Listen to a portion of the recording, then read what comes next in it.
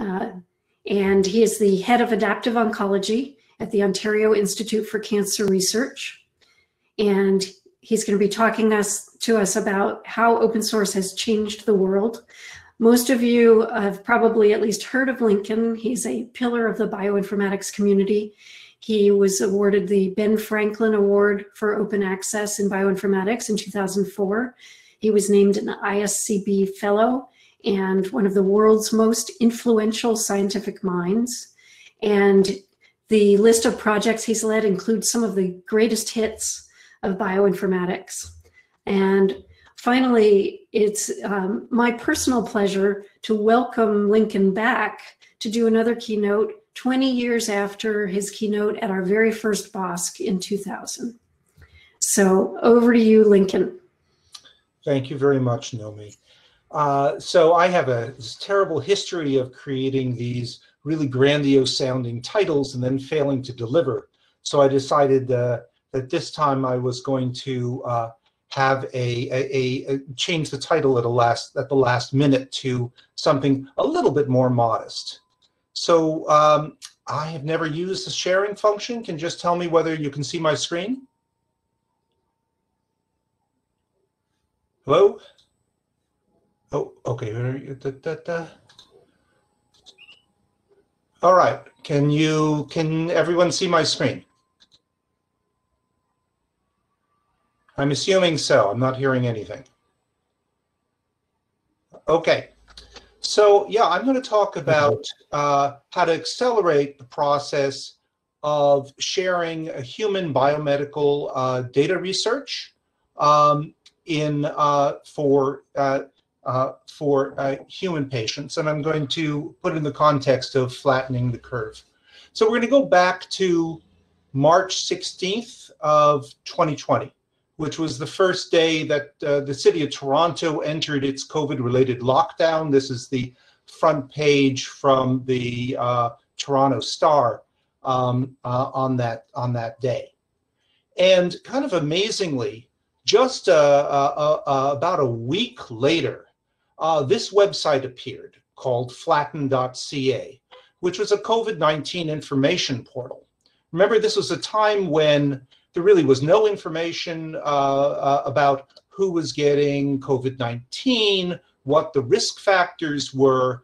The Public Health Agency of Ontario was completely overwhelmed, didn't know what to do. And yet this site suddenly appeared. And what it did was it was a patient-initiated research portal. Anybody could log into this, and they would enter their symptoms, whether they had a cough, whether they had a fever, family history information, demographic information, and very importantly, the first three characters of their postal code, which gives you a region that's several city blocks in size, a few hundred families. And there was also ways to enter COVID-19 testing results. And then this data was collected and put onto an interactive heat map so you could look to see, where there were clusters of cases or people that had suspicious symptoms. So darker areas here indicated clusters of people with symptoms and risk factors. And for the man on the street, you could ask, well, how is my neighborhood doing? Is there a lot of COVID or COVID-related symptoms here? Health officials could look at this and say, well, what areas are there suspicious clusters of people with symptoms that may have latent outbreaks? Lastly, the data was available to researchers to develop predictive models. What symptoms and risk factors predict that there will be an epidemic here, an outbreak here in 1 to 2 weeks. They also put up a very nice interactive dashboard where they're showing aggregated data from multiple public sites. I'm just making sure that there's nobody's chatting to me to tell me you can't see my slides. Okay, very good. Okay, this whole system was built mostly from open source components. It uses the React JavaScript library, uses the Webpack Asset Bundler, a bunch of libraries from Google's open source web development toolkit, Carto base maps for the heat map, OpenStreetMaps data. The only library that I found that I don't think is open source is they're using the paper forms library. But other than that, it was completely an open source system. And this site really went viral incredibly quickly. It had, in its very first week, 300,000 respondents. Within Canada, it received national media attention from multiple regional and national newspapers. It quickly got support from the Google Cloud, from the Vector Institute for Artificial Intelligence, a series of funding agencies in Canada. The whole city of Montreal took the platform, mirrored it, and adopted it as its COVID-19 surveillance system, and was also adopted by an international aid group to support a public health effort in Somalia. So who are the people behind this amazing website? Well, it was, surprisingly, not bioinformaticians, not public health experts, not senior software engineers or AI people. It was a first-year engineering student at the University of Toronto named Shrey Jain, and a number of volunteers and friends, all undergraduates from universities of Toronto, Waterloo, and Hamilton. It started out with about 6 people at the beginning, and it grew to 30 in July, and the site is still going strong. And this is an open source success story. It went up in a week. It was immediately useful in confronting a health crisis. Since then, there have been multiple well-funded efforts to create a site like this, but really neither Canada's federal or provincial agencies have really caught up with the elegance and simplicity of this system. And to be honest, I was completely green with envy, because during that first week of COVID-19, I had started working on a grant application to create something very similar to this. And by the time I submitted the application, flatten.ca had gone up and it was no longer necessary. So how did a handful of engineering undergrads achieve what professional bioinformaticians were not able to? So let's compare let's look at what it takes in the academic world to create a data sharing portal like this. So let's say you're really good and you could write a grant in a week. So then you submit it for peer review, and under ordinary circumstances, it'll take 9 months for review and funding. In the weeks of the COVID-19 outbreak, there were various funding agencies announced accelerated COVID-19 related grants that would take about 6 weeks for approval. Then the real problem was that because you're dealing with personal health information from humans, and I really envy the people who are still working in the model organism world here, you have to go through ethics board reviews. One for each institution that you and your collaborators belong to, and each of these can take 8 or 12 weeks. So that's another 2 to 3 months of delay. And then finally, for something like this, maybe 1 to 2 weeks of implementation. So let's say you could skip the grant, the funding part, and just use other sources of funding or institutional funding for this. You'd still come up with this big bottleneck on the ethics board reviews. And I don't want to knock the importance of institutional review boards. I think they're very important at protecting patients. But I do want to note that flatten.ca may not have, probably would not have survived its ethics review.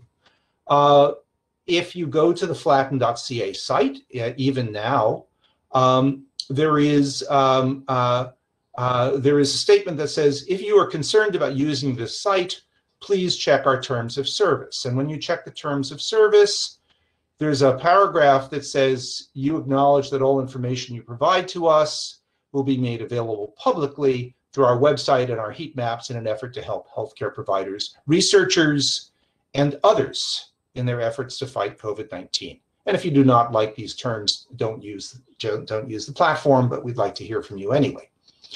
And this is really kind of problematic. It's not something that an IRB would allow through.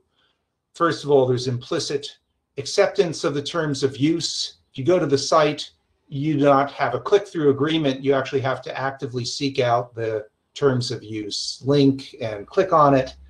The informed consent there is really inadequate. It doesn't say exactly who will be using participants' personal health data. It says researchers, physicians, and others. What purposes can the data be used for? It doesn't answer that. What are the potential harms, if any? How long will the data be retained? Who owns the data? Does the participant have the right to withdraw the data? There are a whole series of checklist things that have to go, that IRBs look at to make sure that the patient has informed consent and understands the risks and benefits and has agreed. There's no obvious right of redress if your data is misused. They don't really publish a cybersecurity policy. They say that they're going to make a good faith effort to avoid redistributing record level data, but is that really sufficient? And finally, is collection of 3-digit postal code geolocation data sufficient to protect the identity of participants? In fact, in a city, there may be 1,000 people with the same 3-digit postal code, but in remote parts of Canada and rural areas, that may only be a few dozens of people. And then finally, it really isn't clear from flatten.ca whether the data really is available for research. When you go to the site, their main way, the only way they have of distributing the survey results is this heat map. There's no link anywhere to download the data or to contact people to get the data. So it really isn't clear how the data is being used, who it is available to, and if you're a researcher, how in fact do you get this data to build the predictive models of COVID-19 infection that the site was designed to answer. So on the other hand, public health data has a different tradition, and in many cases they don't ask for informed consent. This is actually a different site. This is the Ontario Public Data Catalog from the Ontario government, and they actually publish all their COVID-19 testing results in a big spreadsheet that you can access. And as you can see, it lists each individual, the date they were tested, where they live, and it even their sex and age range, and it even has longitude and latitude information and 6-lettered postal codes, which is down to the east or west side of a street. So I don't want to criticize flatten.ca for being too free with patient data. In fact, they're much less free with patient data than the public health, Ontario Public Health is. So the rest of the talk, I'm gonna talk about how can we achieve what Flatten.ca did or tried to do in a responsible, fast, and effective fashion, creating aggregated patient data sets and distributing them in a frictionless way to the community for secondary research. So I just want to start out by pointing out that multiple surveys of patients' attitudes towards participating in biomedical research show that patients, by and large, are overwhelmingly in favor of sharing their personal health information. Here's a 2016 study from the British Medical Journal, and it showed that more than 80% of the patients that they surveyed had a positive attitude towards participating in a clinical trial. 10% had no opinion, and only 10% had a negative attitude.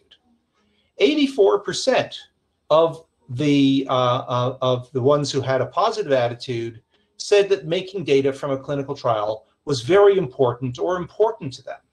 So they wanted to publicize their data. And 63% said that if the investigator failed to make the data public, that would make them less likely to participate. So there's a very strong prior for patients to participate in clinical trials, for their data to be collected and for that data to be shared widely with the research community.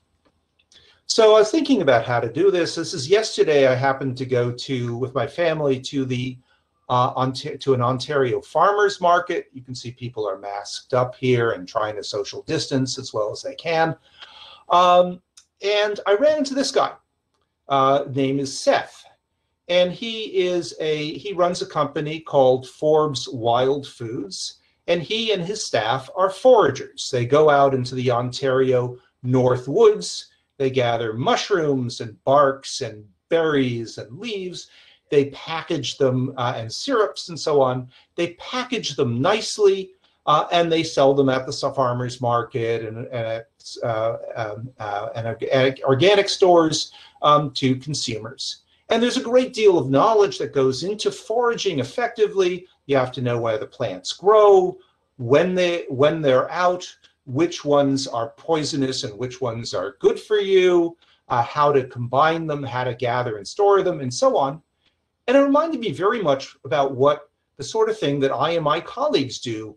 We're data foragers. We look at the literature, we see a paper come out, we try to find out where that data set is. We try to evaluate whether it's a good data set or it's a poisonous data set.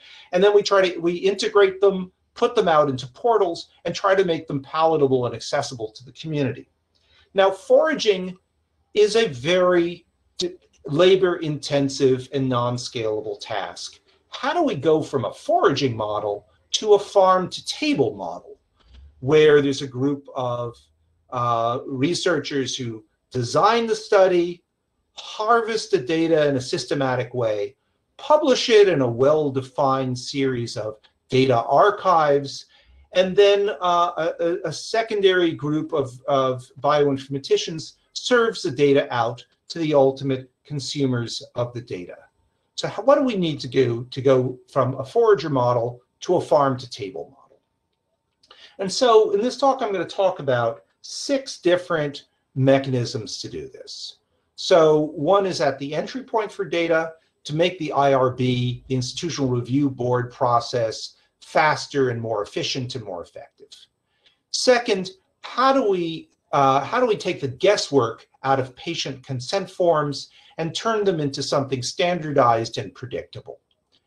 Third, how do we share data sets on the cloud to make them findable using data set registries and search services? Fourth, how do we use standardized metadata to describe omics data and other common data types so that they can be findable in a standardized and predictive way? And then when it comes time for researchers to access the data, how do we use standardized data usage agreements that are machine readable in order to decide if a researcher's proposed use of the data is consistent with the patient consent and the study design? And finally, I'm going to talk very briefly about a registered data access system that allows responsible researchers carte blanche to access a subset of data sets. So the current Institutional Review Board process for collaborative projects was designed in the 20th century, and it's really, really clunky and slow.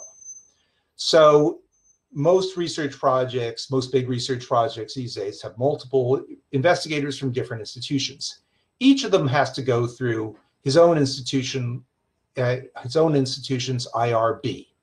So there's typically a full review that takes weeks to months at the principal investigator's institution.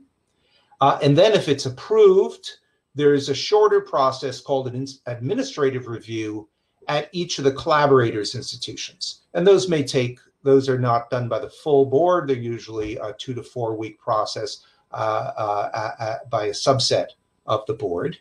And after this goes through, and so you'll end up adding another month or 2 to this, the project can get started. This is ignoring data transfer agreements and material transfer agreements and contracts and so forth. But at a minimum, you're looking at 3 to 4 months before a project that collects and shares human data can actually get started. There are multiple ways that this can be improved. The big bottlenecks are that, first of all, IRB panelists are volunteers who have their own labs. They're performing service work. They have limited time. Full IRBs may not meet for once a month or once every other month. Each researcher has to obtain an IRB approval from his or her respective institution. Every IRB has a different set of protocols for application and reviewing, and each application must be reviewed by hand. And the most time-consuming process of this is reviewing the consent material to ensure fully informed patient consent. And although the administrative reviews do help speed up this process, they still generate extensive paperwork and sap time, both in preparation and in review. So one way of speeding this up is to de-emphasize the individual institutions' IRBs and instead set up a series of large centralized regional IRBs, where the principal investigator at institution A and all the co-applicants at their institutions submit a single application to the regional IRB, which then reviews the entire application and issues an approval that is valid for all institutions. And the individual IRBs have delegated their responsibility. They will accept the regional IRB's decision. And the big advantage of this is that if you then go to add a new center to a previously approved study, you bring on a new collaborator, they also benefit. There's not a second IRB approval process. There's just a quick amendment that takes a couple of days to add them in, to register them. And so here's a real-world example of that working. My institution, the Ontario Institute for Cancer Research, has sponsored for the past decade an entity called OCREB, the Ontario Cancer Research Ethics Board. It's been granted authority by the province to approve multi-center cancer clinical trials throughout Ontario. Any Ontario cancer clinical trial is eligible for review by the OCREB. They do a 10-week turnaround on new multi-center trials requiring full board approval. And then when new centers are added to a previously approved trial, it's a 2 to 3 day turnaround.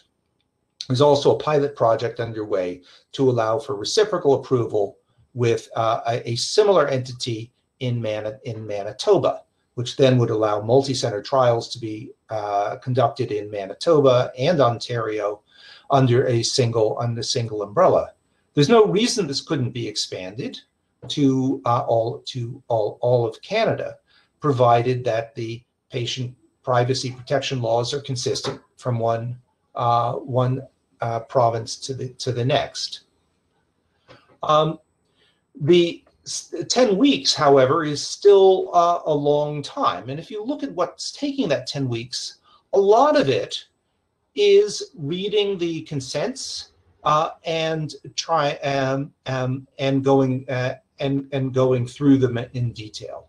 And the challenges are that currently each consent is a thing unto itself. It's created in an ad hoc way, and it has different non-standardized language. And the things that the IRBs look for are: who will the data be shared for? Are there for-profit entities involved? Was a patient informed of that? What purposes will the data be used for? What are its allowable uses? How will the personally identifiable data be managed and protected? What are the potential harms? How is the consent process managed to ensure that the participants understands the choice? And the fact that each consent is different makes their work really hard. So the things that can be done to make this easier is, first of all, to adopt standardized consent language that makes it easier to evaluate a study and determine the data sharing terms in an unambiguous way. And even better would be to add a machine-readable consent ontology, where you can have a machine algorithm which matches up the intended use of a data set to the patient consent. And the analogy I'd like to draw here is open source licenses. If we remember, go back 10 years or 15 years, there was a proliferation of open source licenses and groups claiming that they were developing open source software, but in fact each license was different and allowed you to do different things and had to be examined individually. Then the Creative Commons came along and they standardized open source licenses and grouped them into a well-understood series of tiers. And that has greatly cleaned up the ability to take open source tools and combine them and create derivative works. So there's already a well-established effort spearheaded by a number of spearheaded by individual IRBs as well as by international consortia to create standardized patient consent templates. Here are just two examples. One is from OCREB, the other is from the Global Alliance for Genomics and Health. And so, for example, they are templates which give you a multiple choice. You can choose, for this part of the consent, you choose clause 1 or clause 2 or clause 3, and they provide guidance on which ones to use. Okay, so we'll get, and these in large part can be supplemented by a ontology of data usage, which I will talk about a little bit later in this talk. Okay, so once the study has started and you're collecting data, you need to share it. And where do you share it to? Well, there are a series of archives that we're all very well aware of, such as the NCBI and EGA and the Elixir archives, where people can store genomic and phenotypic data. However, as we're all very aware, the volume of these data have really made it impractical and financially infeasible to download the data set to do secondary research. Nowadays, the data are being copied and mirrored into clouds of various sorts. And the problem is that there's not one size fits all cloud. Everybody has their favorite cloud. Each one offers different advantages and disadvantages. And the data sets end up being scattered among multiple clouds. And sometimes, in fact, they are mirrored. The same data set is mirrored between two clouds. And how do you get at that data? So let's say this is your favorite cloud. Maybe you're lucky and you have, and one of the data sets is already in the cloud, so you just access it there. But in other cases, but maybe you want to combine it with this data set, which is not natively there. There needs to be a transparent way of bringing it into that cloud so that you can combine the data sets to do your analysis. So one of the innovations that I'd like to plug here is a Global Alliance for Genomics and Health service called the Data Repository Service. And this is a service, a recently published standard, which assigns unique, unambiguous IDs to data sets such that they can be placed into a cloud and you can request them, you can find them, request them, and transfer them into your cloud in a well-defined way. It consists of a URI scheme for describing biological data sets. There are actually two versions of this scheme. One contains the host name of where the data set is, plus a unique ID for the data set. And the other is a host name independent version, where there is where you have to pass this URI to a resolver service, and that returns the host URIs that you can download from. And then there's a whole API that goes along with this to control authorization, to get checksums and metadata from the object, to get the data, and to register and resolve the URIs. This has already been implemented at multiple sites, and if you are putting together a a data repository of your own, I strongly encourage you to implement this API to make it easier for your users to identify these data sets unambiguously. Now, along with an ID, you need a search and retrieval system.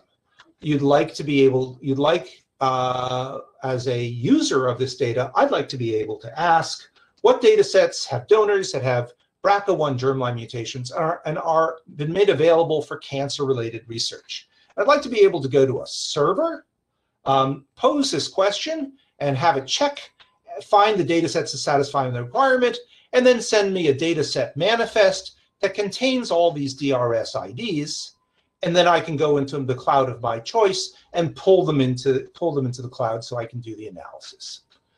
So there is a global alliance working group that's working on discovery. So far, it's published an API called the Beacon system, which allows for very simple queries such as, does your data set have any donors that have a BRCA1 mutation? And if the answer is yes, it'll give you a contact email address for you to ask for access to that data set. That really isn't what we want, but it was the first step.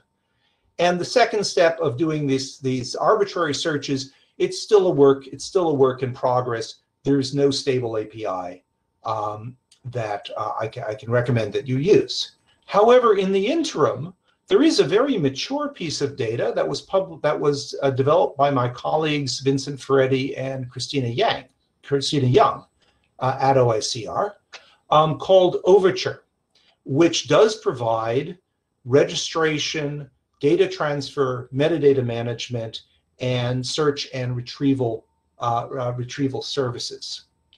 So what it consists of is multiple parts. So let's say you're a data provider and you have a patient data set, and you have metadata, including, say, phenotypic clinical data and genomic data in BAM or VCF files. These are all arbitrary formats. So Overture provides a service called Song, which tracks metadata. You could register the data set in Song, and then using another piece of software called Score, transfer the underlying genomic molecular data into a series of clouds, provides a very fast and reliable data transfer service, and Song will track where these data sets are so that when you deposit it into a cloud, Song will know. When you mirror it from one cloud to another or move it from one cloud to another, Song will track where the data set currently is. And then Song provides a search service which can be used with another component of Overture called the Arranger, which allows you to create compelling interactive search and retrieval portals.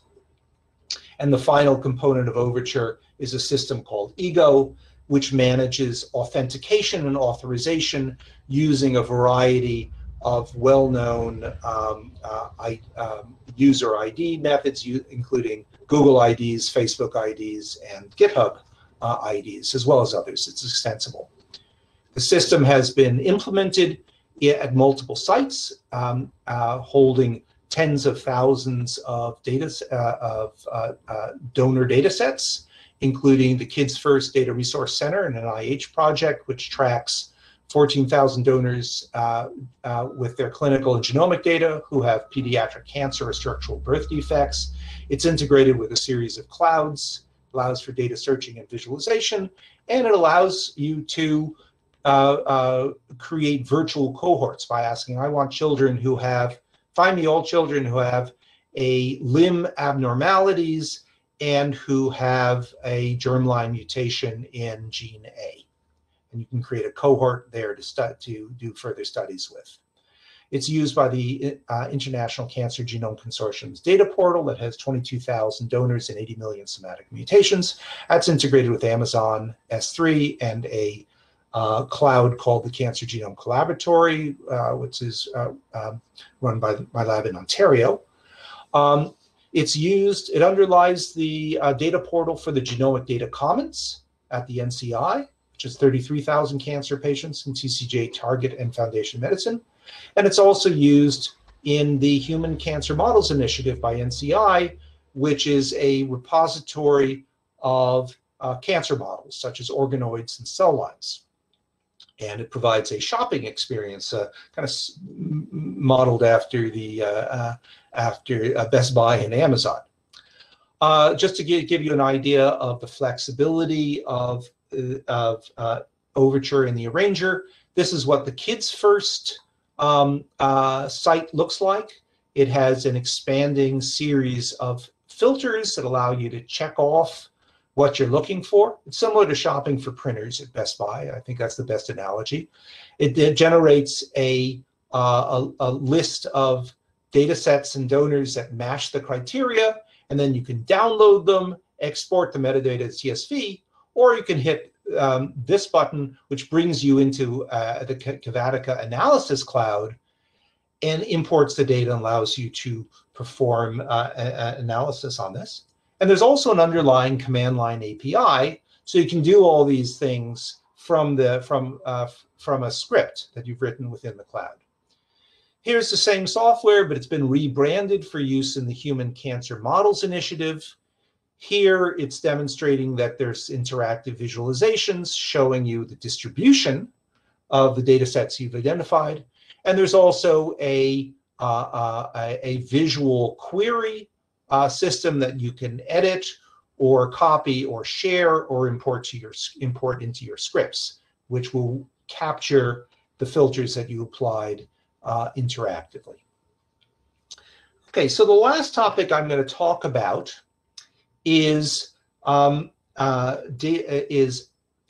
getting data access for research use.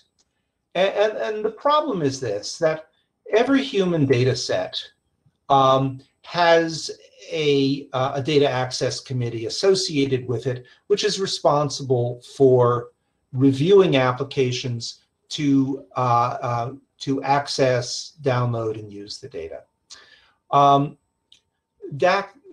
The way these work, in case you've not worked with these before, is you write up a proposal saying what you're going to use the data for. You compare it against the data set's data use statement, and the DAC then reviews what the restrictions on the data are, what you're proposing to do, and tries to decide if you're allowed to do what you're asking for. And it's really challenging for the DAC, and it's frustrating for researchers, and it may take months for an approval to be reviewed. And it's particularly problematic when the proposed analysis requires integrating multiple data sets that have different data use statements. And like the consents, the problem here is that data use restrictions are again done ad hoc as free text. Now here's the front page of dbGaP, an NCI repository of human studies, circa 2015. It's improved since then, but not all that much. And it just shows, just to illustrate the differences in data restrictions. So this first one is allowed for general research use. Whatever you want to do with the data, as long as it's in the interest of science, you're allowed to do it. This one, however, is more restrictive. It's restricted to research in autism spectrum disorder. This one, it allows you to do the research, but only for health-related research, and your findings must be shared broadly. This one is for research into germline determinants of cancer. This one is only to be used for bipolar disease research, and this one is to be used for software and algorithm development, but not for biological research. Now imagine if you're a researcher and you want to combine multiple data sets. How do you intersect all these data use restrictions? If you're a DAC, how do you figure out whether the proposed use meets what was in the consent? So to disentangle this garbage, the Global Alliance again has leapt to our rescue, and its Ethics and Governance Working Group has developed something called the Data Use Ontology, or DUO, which can be applied both to patient consents and to data usage agreements and access requests. And they do this by creating a very detailed ontology of what the data is to be used for, who can use it, and how it can be used. Both for, and there's one ontology on the data accessibility, and another one for data requests. And then a matching algorithm can intercede and indicate whether the machine-readable proposal for the use of the data matches the machine-readable data use restrictions. Here's an example of how that works. Here's a little snapshot of the ontology. It's much bigger than that. It's stored in standard OBO, open source biontology format. We have studies A to G, and each one has a series of restrictions. This one's for health, medical, or biomedical research. This one's general research use. These ones are disease-specific research. That one's for diabetes, uveal melanoma, and cancer. So research comes along and says, I'd like to study melanoma. Now the matching algorithm says, okay, here is the ontology term for melanoma. It's a disease-specific research term. It's a child of cancer, so he can study he can use the DS melanoma set. He can use the cancer data sets. He can use the health, medical, biomedical research sets. He can use the general research use set, but he cannot use something that isn't apparent, a diabetes data set, and he can't use something that's more specific, such as the uveal melanoma data set. So this has now been, the standard, the ontology has now been published. There's an API for the algorithms, and early algorithms have been developed. Matching algorithms have been developed by the Broad Institute and other groups, and will be coming soon to a server, to a GitHub site near you. The last idea I just want to talk about is the idea of a passport. And the idea here is that instead of approving individual project access requests by DACs, which is time-consuming, we create a class of trusted researchers who are identified, who have taken ethics training, and whose institutions certify that they know how to use data responsibly. And these researchers will be issued a passport, a thing called a passport, which is a token which gives them access to data sets. And then their institutions and various proxies for their institutions can add visas to their passport that'll give them access to certain registered access data sets that are, for example, intended for general research use.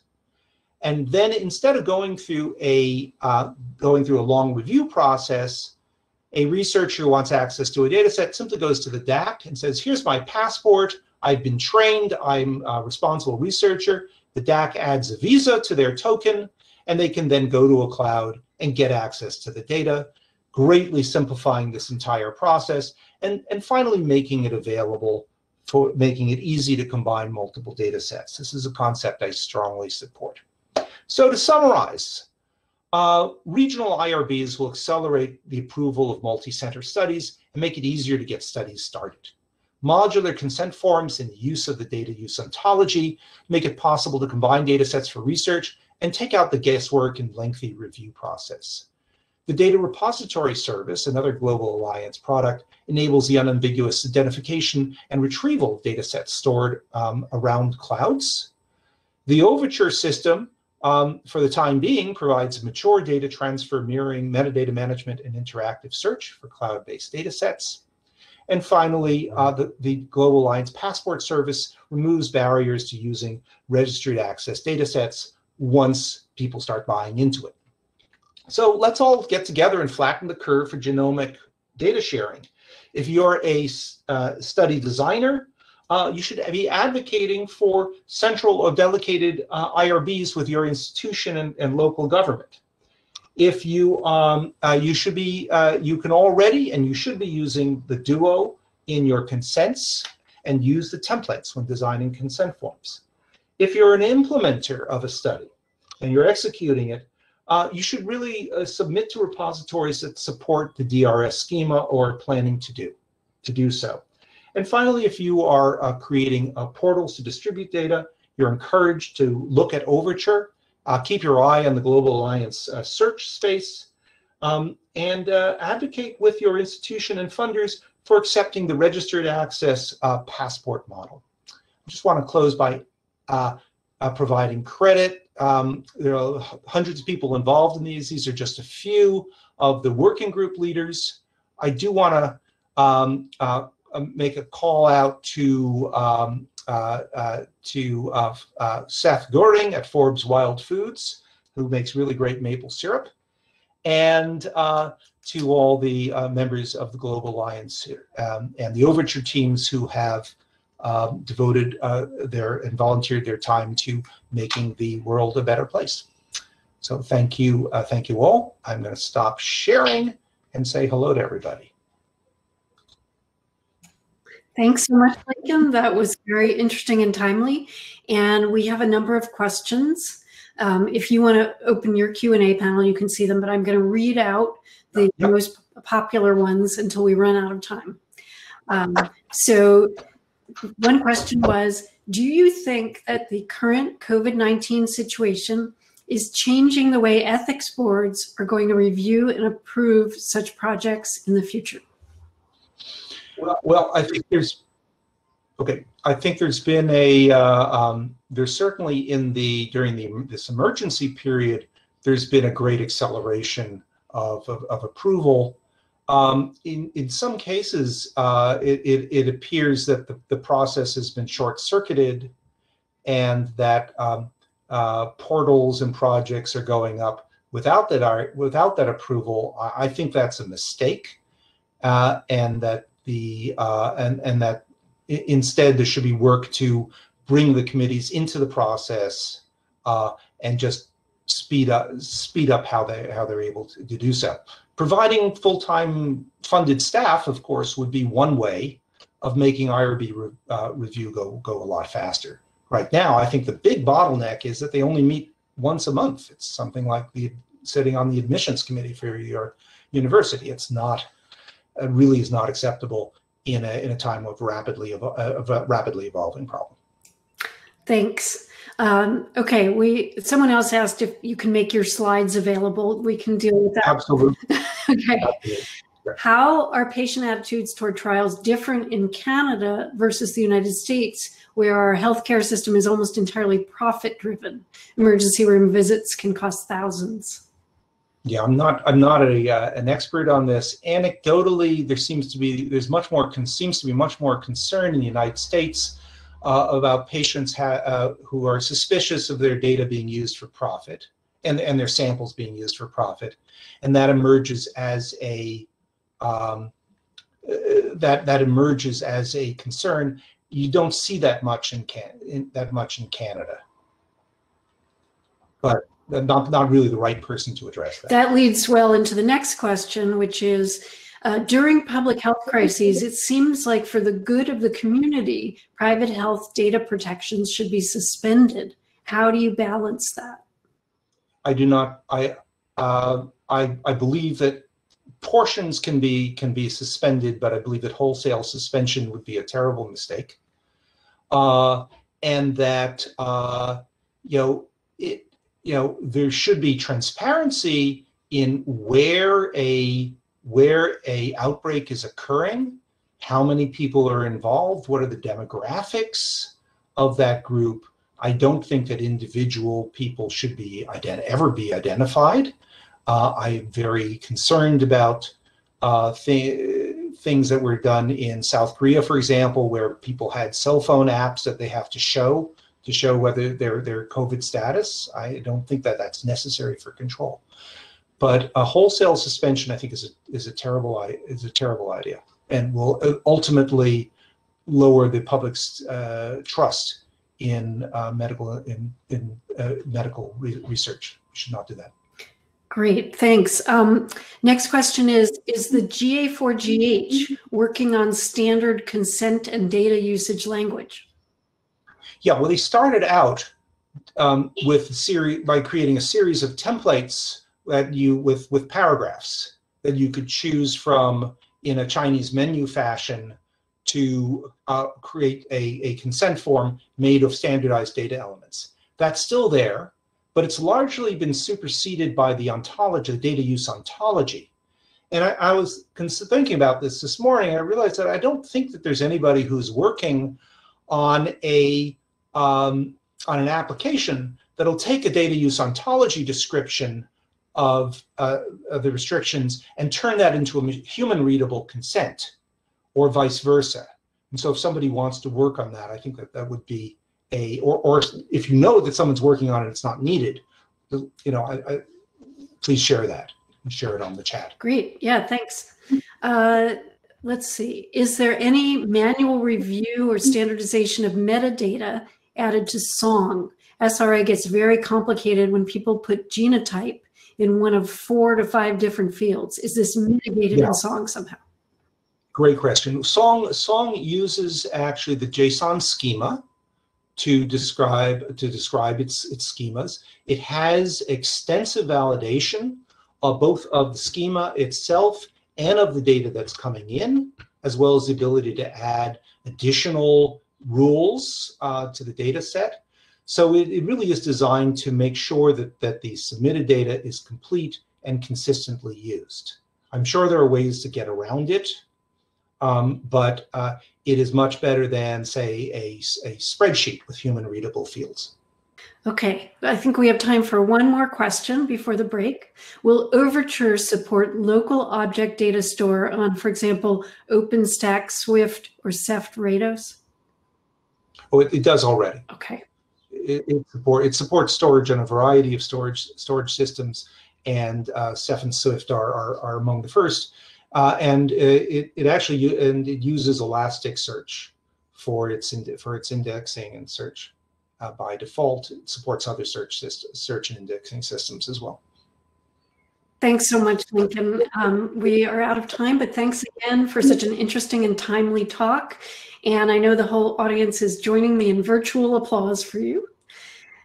My pleasure, and thank you very much for the honor of inviting me again to speak. Thanks so much.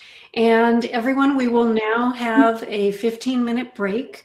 When I end the present mode, everyone will find themselves back at their table. Feel free to chat and mingle. And then the Galaxy and BOSC sessions will be starting in 15 minutes.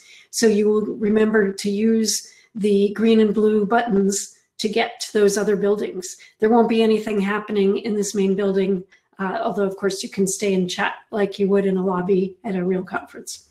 Thanks again, and everyone, we hope you enjoy the rest of the conference.